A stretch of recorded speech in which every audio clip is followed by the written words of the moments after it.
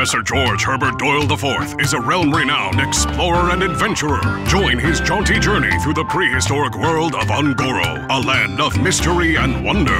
He is a professional and therefore has no fear of the unknown. Let's join him now, live from Ungoro. Welcome back, fellow students of nature and adventure. Professor Doyle here. Feels like eons since our last dispatch. Now, a trek through the Galaka Hot Springs has brought us here, all the way to the foot of a giant volcano. Wow! An exciting journey for sure. Just look at all these fabulous specimens we've observed. This tar elemental, a smoke elemental, and oh look, a light elemental. Look at you, Eddie, you're glowing. I think it's a heat rash.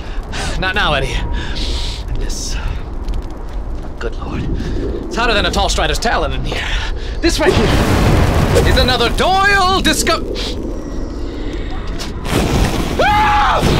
No! My observational sketches! Not to worry. Opportunity in disguise. Opportunity in disguise. Water, Eddie!